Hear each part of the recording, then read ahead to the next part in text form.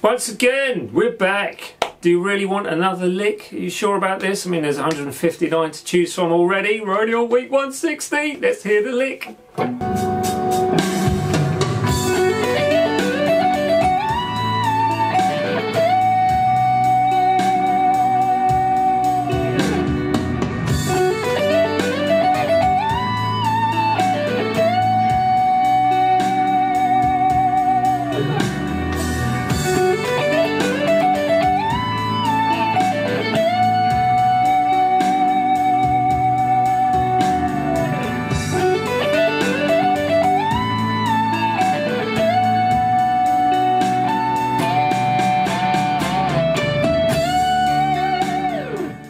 So that was your lick for this week. It's different from last week in the sense there's no chords, so that's all nice. I know some of you really enjoyed the last one, so I'll be doing more of that soon, so don't worry.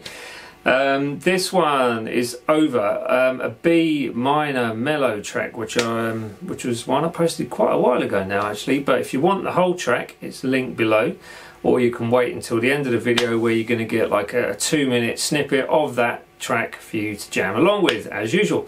So this is using pentatonics in the key of B minor, so we're working through basically shape 1 into shape 2, shape 3 into shape 4, coming down a minor triad, minor triad, there you go, arpeggio styley, and then finishing with a bend. So this one is linking, bending, and nice little arpeggio-y bit which you can come down and pick. So it's good for hammer-ons and slides and all that sort of stuff. So yeah, for those that are interested, social media is all below. Come along, say hi, follow me on those for different things, and the subscribe button, there it is. If you want to subscribe, it's around there somewhere.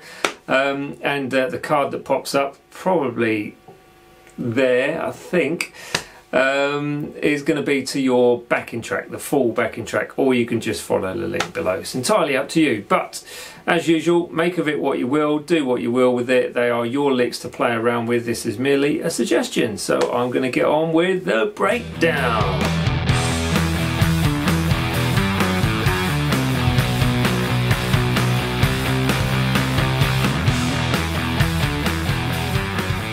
So with this, it is extremely smooth. It's really nice to play, and once you get it, it feels really cool. So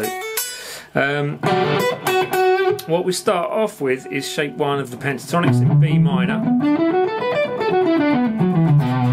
And we got a hammer on from the 7th fret to the 10th fret on that 2nd string. So then the next thing is you're going to pick the 7, pick the 10 on the 1st string, and slide to fret 12. Try and take note of the fingers. You can use your little finger or your 3rd finger. I think I'm using my 3rd finger, which makes it easier for me to do. More control in that way, I think. So after you've done that slide to 12 on the 1st string, you're back to the 2nd string for fret 10 and 12, pick both, and then slide up to 15 on that 2nd string from the 12. So then you've got 12, 14 on the 1st string picked, 15 on the 2nd string, picked again obviously, and then the 12th fret, 14th fret on the 1st string. So, and then slide the 14 up to 17, and basically you're leaving that for, what is it, it's an 8th note, and then you're going to bend it on the 1st beat of the next bar without picking it, so you end up with a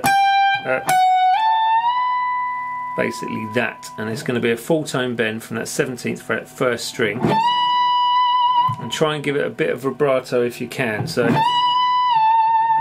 when you come back down, you're going to pick the 17th fret on the 1st string as you bring the bend back down, and then this is where you come down the minor triad. So we've got 14 1st string, 15 2nd string, 16 3rd string, 14 on the 3rd string, and then 17th fret 2nd string full tone bend to finish with vibrato.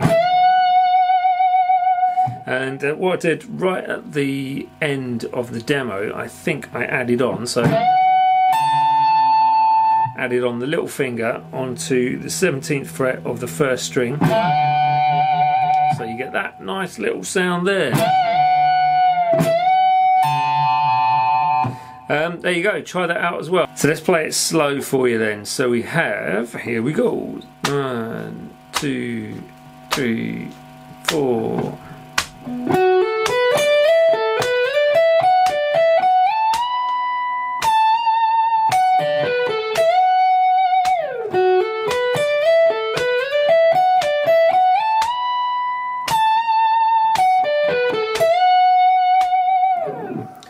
That's it. So yeah, there you go. Next week, not sure what we're doing. Maybe something over this track again. It's a nice track to jam along with because it's quite mellow. But for everyone out there, enjoy the weekend. I hope to see you all next week. And remember the backing track coming up now. Ta-da!